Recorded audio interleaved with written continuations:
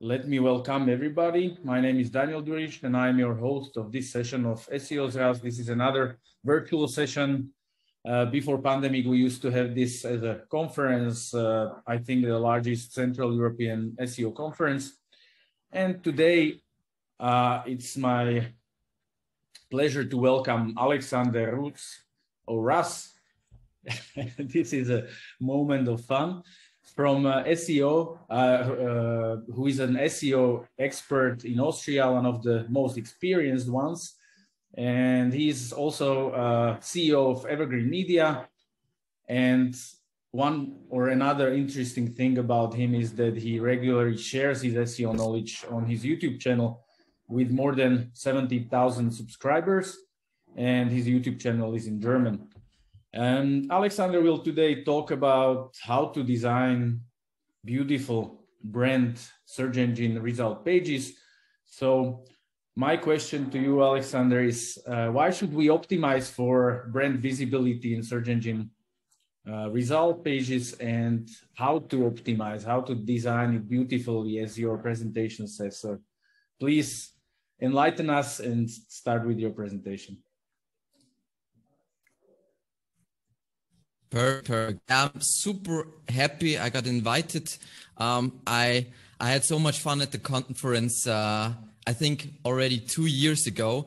And today, as Daniel said, we are going to talk about optimizing, designing a beautiful brand SERP. To give you like a little context, to a little introduction, you guys have to give me the possibility to share my screen. Okay, now it should work. Perfect. Sorry, guys. Sorry for the interruption. So when we talk about a brand SERP, what I mean by that is somebody, like a user, is searching for your brand. In this case, for example, Evergreen Media, and then they get shown a brand SERP. Obviously, it's not just page one. There are a lot of pages. And that's what we're going to talk about, why it's super important to our own brand SERP, what you can do about it, and how you can like use it to generate more conversions, and how you can generate like a more positive brand experience. So I think the most important question, because I think a lot of SEO newbies will be like, this sounds super boring. What is this all about? The important thing with brand SERPs is that in the customer journey, at some point, people will... Is the camera still on? Because I can't see the camera anymore. You actually stopped sharing. So camera is on, but you stopped sharing your screen. Yeah, but the camera is on. Okay. Camera is on, yeah. Perfect. Okay, sorry. Okay, so at some point in the customer journey, users and your brand says a lot about your brand SERP says a lot about how what is your reputation, how structured is everything, and so on. And to give you a little context why this topic is super hot right now, and there's like a lot of people talking about this right now, is that after Corona or during Corona, a lot of like traditional clients started. Like traditional client is a client that's not like focused on online, more on offline. And a lot of them like started doing SEO. And for example, we got a lot of those clients, and the issue with those is, how do you generate a quick win, an SEO quick win for a client that never had like SEO as a focus? So what the problem is, they often don't have like relevant pages that you can rank. You can't do can't optimize snippets and so on. So you have to do something that can actually help them get more organic traffic. And these traditional clients oftentimes have like tons and tons of brand searches, because people are super happy with their products and they know them from offline. So that's where you can like generate a quick win, because don't forget, somebody looks for your brand. They are at some point in the customer journey, and oftentimes at the bottom of the funnel. So a better experience in your SERP will also improve conversions and like how they see you and so on, which is super important because people for a brand are like clients, potential clients, partners, potential partners, investors, brand advocates, and so on. And they will Google for you. And your brand SERP, if like, I'm going to share again my screen to show you a little bit what search is like telling you about evergreen media, for example. So here at the top, we see a Google ad, our own Google ad for our own brand. Then we have the homepage, site links, then different results about our brand. Then we are here have Google Display panel with like reviews, contact information. And what I learn as a normal user is, do they have like good reviews? How's their reputation in general? What does their like content ecosystem look like? Know them, then this is more like on the commercial side and so on. So if you like create a beautiful setup, then it's super easy for someone searching for your brand to navigate your brand, and they can just start with the topic that's most interesting about the commercial side, like working with you. They could start here. If they are about getting to know evergreen media and the people that work there, they can start here. If they want to see content, they can start here. If they're still researching, they start with the reviews and so on. So it's super important at this point to like deliver a beautiful experience, like updated information, and just simply show your awesomeness. And that's what we are going to talk about in the following like 15 minutes.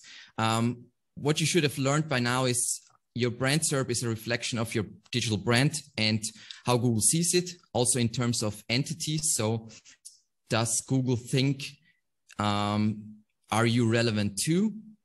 It says a lot about your SEO in general. So if we get a lead, I will first look at the brand SERP of the client, because I can already see, hey, do they have technical issues? Do they have do they have positive reviews? When I look closer in the reviews, what problems do they have and so on?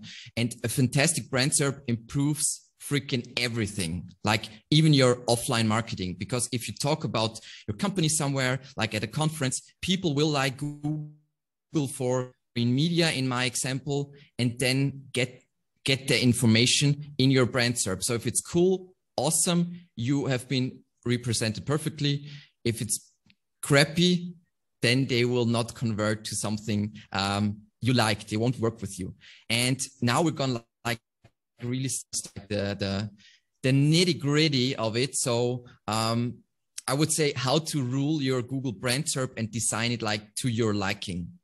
And before we like get into the concrete steps, what's really important at this point is like preparation. So definitely customer, which is obvious, but for many companies, it is not so obvious. So you want to ask questions like, at what point is he or she when they are making a brand search? What problem do you want to be solved? I'm going to show examples for all this.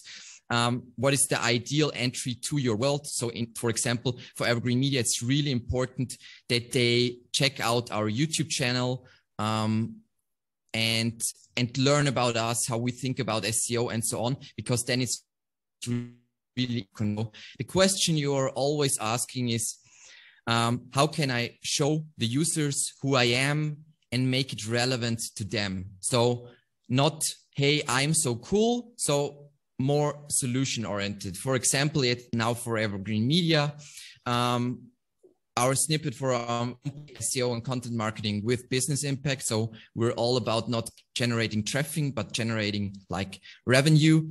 And we help companies to scale their revenue and strengthen their digital brand. And we're specialists on German-speaking countries. So in our brand, what we're all about and what, if you like those things, then we're definitely the right solution for you.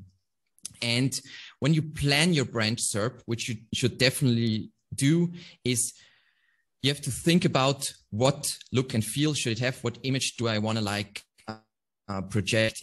In our case, we want to be all about generating revenue and not like we don't like the feel of social and like getting traffic. It's more about, hey, at the end of the day, how many more leads have you generated through SEO and so on. And you should really think about it. And then when you plan your SERP, you should think about what components can you generate in your SERP. So obviously everybody will have a homepage and sub pages. So this component you can use. Not everybody uses Google Ads, so you should plan, do you want to use Google Ads or do you not use Google Ads? Do you have like a Google business profile or not? Do you have like a Wikipedia entry or not, and so on? So you should plan out what you can do and what you can't do. Because like, for example, for Evergreen Media, we don't have a knowledge panel because we don't have a Wikipedia entry. So when I'm planning my brand, I have to like think about that. And then what is your ultimate hook? So why should people work with you? So we are all about white hat SEO, business impact. And if you look at our SERP, if somebody like, they talked to me for 10 minutes and they were, it sounds like interesting media, within like the first view, they know, okay, this is what Evergreen Media is all about. And if I want to like do this, then that's definitely the right choice for us. So, okay. Some preparation steps, which are definitely needed. And now we're going to really talk about optimizing specific parts of your SERP. And we're going to go through it like step by step. So first part, so we have 7 parts. There are more parts, but those 7 parts you should definitely do. First part, easiest part. Lots of people are still not doing this.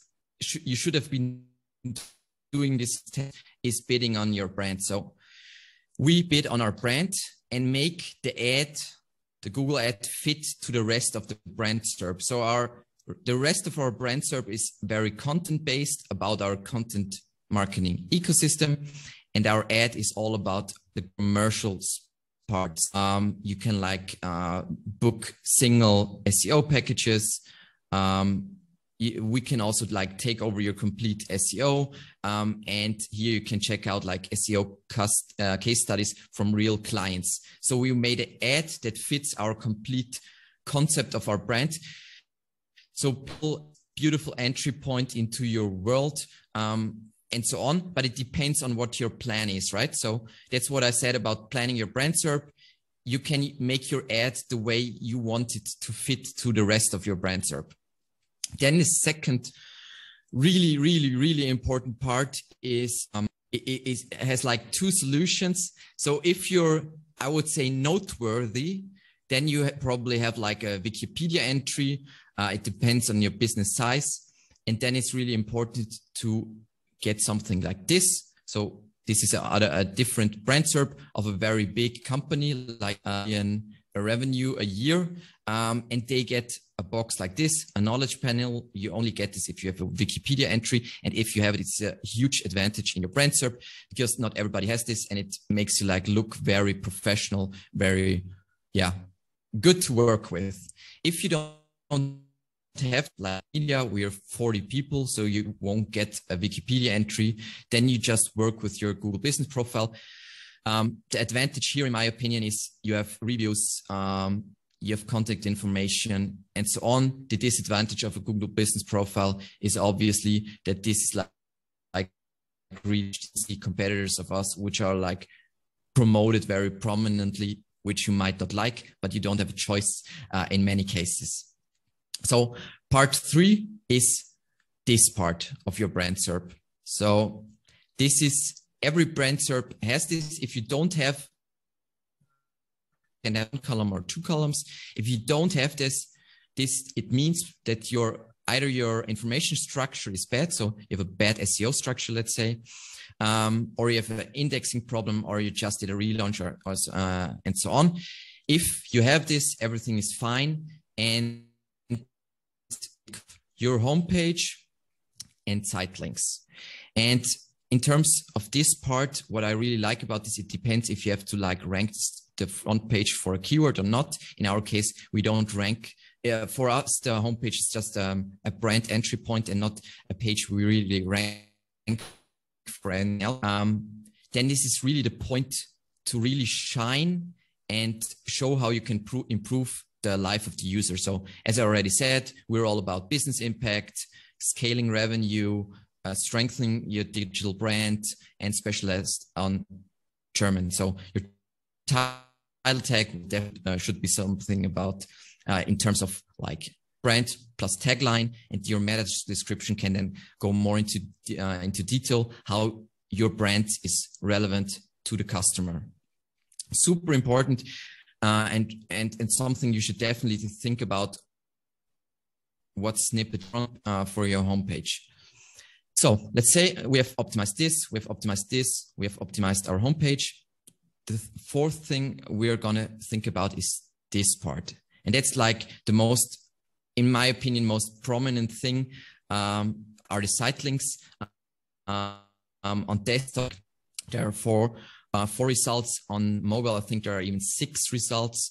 And you have some control, but not full control over those site links, which sucks, but it's not changeable because Google displays links that it anticipates will help the user with a brand search query. So mostly here you won't find like SEO relevant pages. So where you like rank for generic keyword phrases. It's more about like the team, about us, our guide, and so on. And what you really have to look out for here is most of the time what happens, pages that are SEO relevant, they have like a good title tag and a good meta description. And all pages that are not SEO relevant, optimized. And if you think about this, if you think about your brand SERP, it's absolutely essential to provide also non-relevant SEO, non-SEO relevant pages with a beautiful snippet. So for example, our team, about they need a good snippet because they will show up here and generate impressions and make or break your brand SERP. The thing here with those site links always is, we always get this question from our clients is, where are the anchor? So the link anchor from, and that's rather confusing. So most of the time, those anchors are pulled from links on the homepage. So internal links from the homepage to subpages.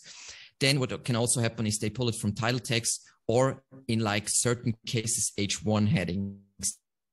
And if Google like pulls one link from an internal link on your homepage, one anchor from an internal link, then they do that on your entire website. They do it on a case-by-case basis, which makes it oftentimes very confusing. Then what sometimes also here happens here is that languages are shown. That's something you need to fix, because most of the time that indicates that you have an hreflang issue where the wrong tag points to the wrong language. So now we've already optimized everything that's above the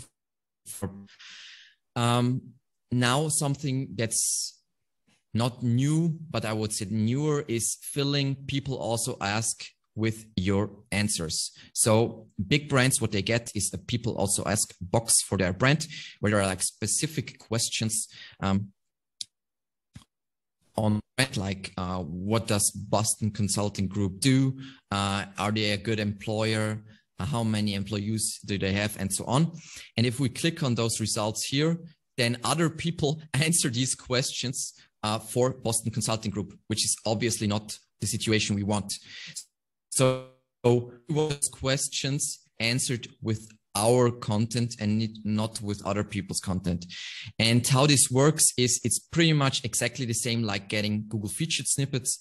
There's tons of content on our YouTube channel where I explain how to get featured snippets, but actually it's super simple. The easiest way is to get on an FAQ page exactly this question, in an HTML heading like H2 or H3, and then directly below in a paragraph, you answer the question.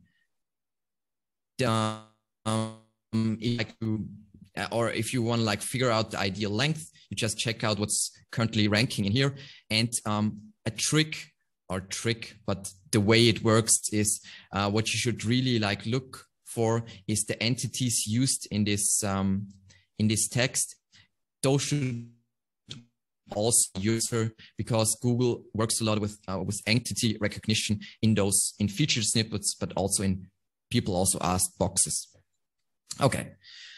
Now something that's really, really, really important for bigger companies is claiming all of your real estate. And we have optimized all these parts until now. And now we get to the other links, because in your brand SERP, it's not only results from your website, there are also results from other websites, because, or it makes total sense, because it's more important what others say about you say about yourself. What builds trust is what other people say about you. And here, what I really look for is what I want to have rank. If I have like a large client, is their like their most well looked after social should rank here. So for example, our most important social profiles will be YouTube and LinkedIn. So they should rank here. Then partners that have positive stuff to say about you, for example, here. Then positive press and interviews. We don't have that at this here, because interviews are always with my name in the title tag and not with the brand. And if the brand is not in the title tag, it won't rank in brand SERPs. And what I also like to fill those up is classic business directories, like in Austria, it's Firmen ABC, wer liefert. But that depends on the country you're in and you're optimizing for. What's really important if you like want to fill up your results is everything you want to rank here must have the brand name in the title tag. Otherwise, it definitely won't work. Then you want to push up certain results. A few links can easily push those results up. And the cool thing is those are other websites. So you can also use low quality links, for example, on your, let's say, Facebook profile to push it up and to like create a beautiful cushion. What I mean by cushion is in terms of brand service always, I want to control the top 20 results. Why? Because if there's like negative press or some result with like a negative review and it's in the review snippet, I want to push that back. So I want to like control the top 20 and then push things back. If you have like a client that has like issues with negative press, what I would definitely recommend is a tool like SERPs. The tool helps you like tagging results if they're like positive, negative, or neutral.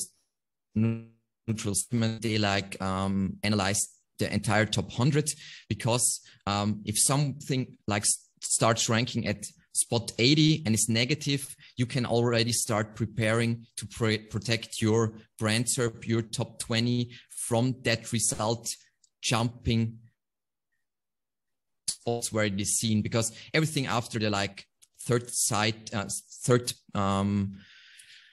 engine result page is totally irrelevant. And so you just have to push it. Like if it's ranking like spot 23, everything is irrelevant. You have solved the issue, even if someone writes something negative about you. And now the last and like most advanced point, I would say, is number 7, and that is influence recommended related searches. So we have pretty much a brand search, and the last part we have is this one, our related searches. And if you look at our related searches, we pretty much control them the way we want. So there's no related search that's not exactly what we want to have there. And the way to influence those entity here is make people search for navigational queries. So something like evergreen media YouTube or evergreen media backlinks or evergreen media keyword research. That's a two-part story. Firstly, what's really important is how people search. And the second really interesting part is this is how Google associates stuff with your brand. So if one of the recommended searches is evergreen media keyword research, then obviously Google also thinks evergreen media is highly relevant to keyword research. And that's not only helps you with your brand SERP, but it also helps you then make it easier to rank for the queries you're relevant to, in this case, keyword research. And how you influence this, I'm going to show you an example how we influence this. It's this, what we do on our YouTube channel, like it kind of dirty, but it works really well. If you like do a YouTube video, you can implement cards where you can recommend other videos. You can do like 5 videos in one video. So you can do 5 recommendations and then you can't recommend more. And what we this box where we say, hey, if you want to like have more information about this guide or this product, then Google evergreen media, blah, blah, blah. And that's how we influence our navigational queries. But there are like a lot of routes you can go with this. So we have, for example, also clients that influence their related searches with totally other marketing channels like billboards, or I think pretty much in every country there's a brand that's using in searches in TV spots and so on, because then in large scale you can influence what people search and therefore what Google relates to your brand, like Trivago. That's a company that provides pretty much the same service. They have like Hotel Trivago. That's how they make their rankings in terms for that keyword better. And that's like pretty much now we have optimized our brand SERP, and it's like super low investment, and it helps everything because all those measures were like pretty quick. They help you to protect your reputation. They will help you convert people bottom of the funnel that Google for your brand, and it helps improve your first SERP impression. So if somebody talks to someone to your company, from your company, and they then later Google your brand, like amazing first impression, which helps you convert them in whatever you want, like a lead or a sale, whatever. And that's it. That's all. Now you have like the perfectly beautiful designed brand SERP. Thank you. Thank you, Alexander. It was a great presentation, and I'm glad that you finished with mentioning online reputation, because this is the question I can follow with. And can you provide some recommendations, or what is your experience on online reputation management? Like, what about some large companies and, for example, highly ranked blogs with some negative experience, mentioning some negative experiences or complaints? What are your recommendations on how to manage this? Very good question. First of all, most important part, I think, is monitoring. So there I would like recommend where you can tag like all top 100 results in terms of sentiment, and then track how like dangerous results move to the front. And in terms of like really protecting yourself, it's all about like creating a cushion I talked about. So like actively ranking stuff for your brand. Those can be like business directories, social profiles, websites where you like did interviews and so on. I would like go a really active route about online reputation. So I would just rank stuff. So even if something negative comes along, it gets blocked from the top 20. In case you have something negative ranking, I would always like start building links to the profiles or websites you want to have.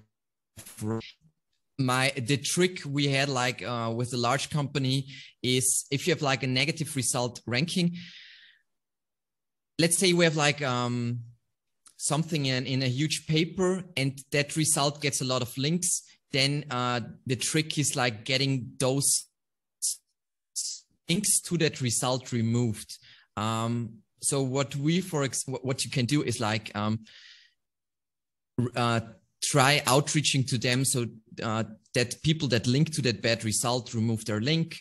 Or a really dirty trick is if you have a commenting section and to that bad result is in the content and is follow, and there's a comment section, and then in the comment section you can like drop a link, but that link is no follow. If you link to the exact same URL, then you can make that link on the page. That's how you can kill the link juice to that original result and so on.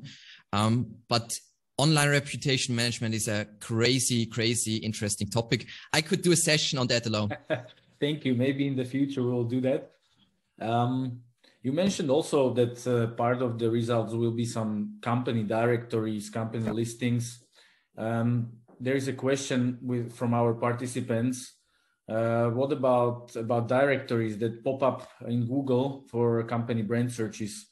Should we try to improve our listing or optimize other channels to outrank them, or is it okay to have them there just hanging? Really good question. Also, so our way to go about that is some business directories have really weird review systems where you can just click on those stars, and that's really dangerous because somebody who doesn't like you could like if that business directory gets like a review snippet, and they could just 1-star you. So if business directories that have that situation, I would try to push them out of the top 20. If it's a decent business directory, I would do everything to make it as beautiful as possible. So what we do for our clients, in every like important business directory, we will like create unique content so that the business directory URL can rank it. Because if you like do business directory entries and you have all of them have the same content, you obviously kill their potential for ranking. So it's on a case-by-case basis, but I always like a few important business directories in my top 20. Okay. And maybe, so our participants, you can always ask questions at SEO at Slido. And for the next one, what about some tips on improving business panel that is probably Google My Business or Google Business Profile results on the right in Google? Do you have some tips on using, for example, offers or questions and answers, something like that? So my rule of thumb for Google My Business or Google Business Profile, as it is called now, is always fill it with as much information as you possibly can. So I'm a huge believer in like collecting reviews like on a daily basis. So if you're like a lead-based company and you don't get, it's hard to get like consistently get reviews, but getting reviews is like pretty much the #1 factor what people look for and what also Google looks for in terms of ranking you in local search. Images, and use all those cool features like posts, questions and answers. It also makes sense like to answer your own questions, to like present your own questions and answer them, because in a lot of niches nobody ever asks a question of although they have questions. So you can pretty much just fill out as much as you can. The more information the better, because this is information you control. Everything else in your brand SERP is something you don't control 100%. This is something you have control over. And good imagery really sticks out. So the funny thing is, Google just chooses based on CTR which image it shows first, and for us it's the view of our office, which is really cool. But that's how you should work with improving your business. Make it look amazing, make it show like that you have an amazing reputation, and give the user as much contact details, up-to-date information as you possibly can, and it's totally worth it. So I don't know a single restaurant that does it. I think the most important part of like a local business is your Google business profile, like up-to-date information as much as possible, and you're fine. Great. Maybe on a related note, I have a question regarding structured data. What kind of, or what types of structured data would you recommend to be used in addition to having a business website or company website? What kind of structured data from your experience work well that Google will feature them in the search results? I would always try.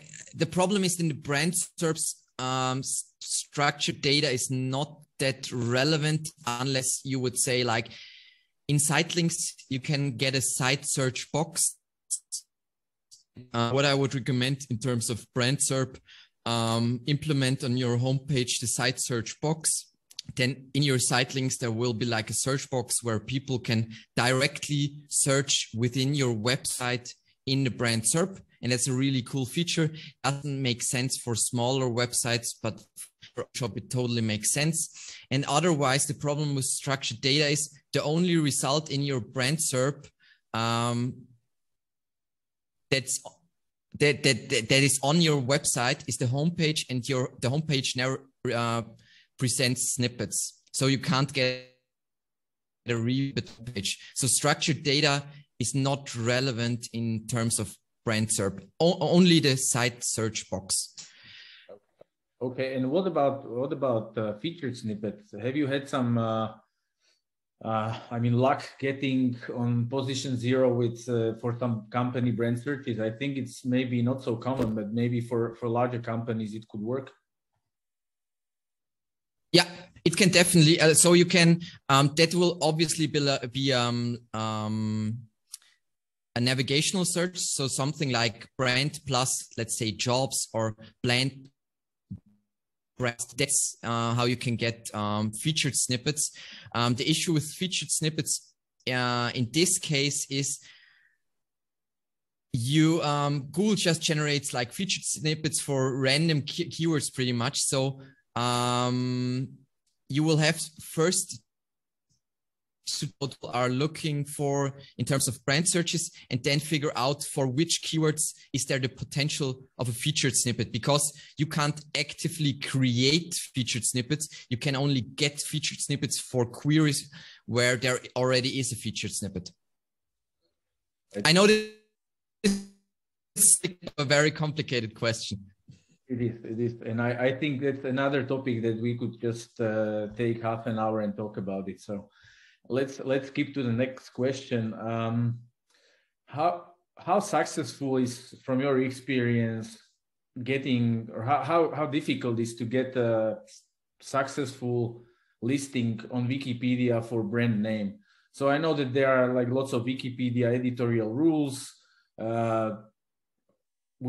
From our experience, when sometimes clients ask, we wouldn't recommend them to start a new account and immediately post something, because of course that's could be seen as spammy from the Wikipedia editors. But have you been successful in this, getting some maybe of your clients listed, and how do you do that? Okay, so rather similar stance on Wikipedia listings as you guys, because the thing is, that's why I explicitly said noteworthy.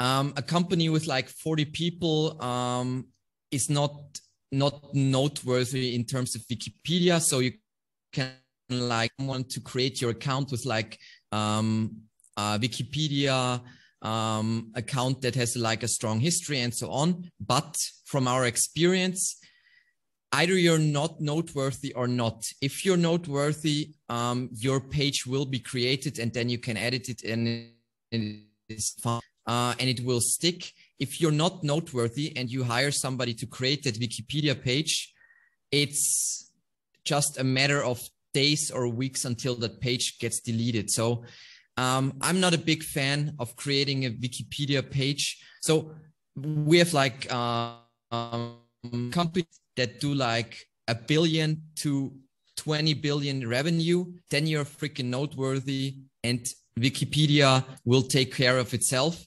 If you're a small company, don't waste time getting a Wikipedia entry.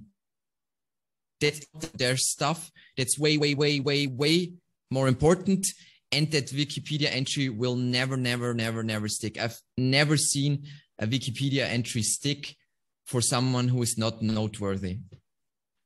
I think you summed it up well, and maybe then it makes more sense to just enter the company name as a reference in some content that already exists, because that's, I think, much easier. Yes. Okay. I think we already had this question about directories, but maybe just once again, do you think that having directories in the first Google page for brand search is all right, or should we just try to really get as much of our own content? I know you mentioned that you are actually creating unique content, which is, I think, reasonable approach. But what about like trying to outrank all these directories with our own social networks? And we have many of them, right? So what do you think, like in the long term, is it better strategy to just show our own channels, or maybe also have a mix of other channels, and this will add to some authority or at least trust to actually, yeah, the Google is not showing just our own content, but mixed content? Social profiles are for me not your own content, because the content is often fine. And I would say it makes sense to rank as much active social profiles, or whatever you call them, content profiles,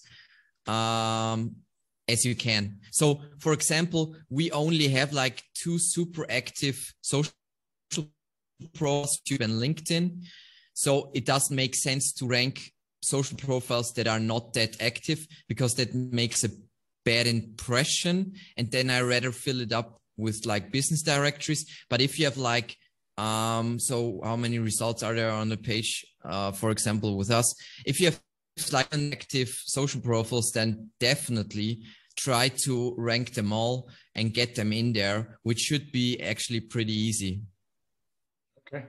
And maybe last question, if we don't have more questions on Slido from my side, is that you have shown that Google is displaying these people also ask questions about different topics, including brand names.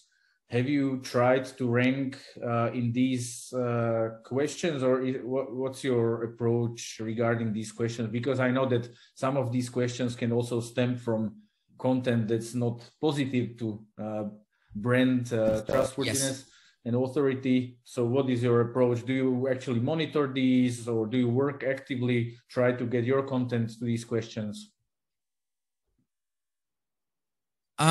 So I would definitely on your brand SERP work on getting your answer to ranking those boxes. And the easiest way to do it on a brand SERP is you have an FAQ page where you exactly answer those questions, where you exactly have that question in an HTML heading, something like a paragraph below it. And then it's rather easy for something like Boston Consulting Group to get their content in there.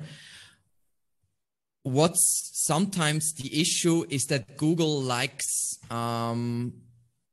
that there is like different from sites. And that's sometimes we see that as a problem where it seems as Google wants diversity of opinion in those places. So not everything is possible, but most of the time companies.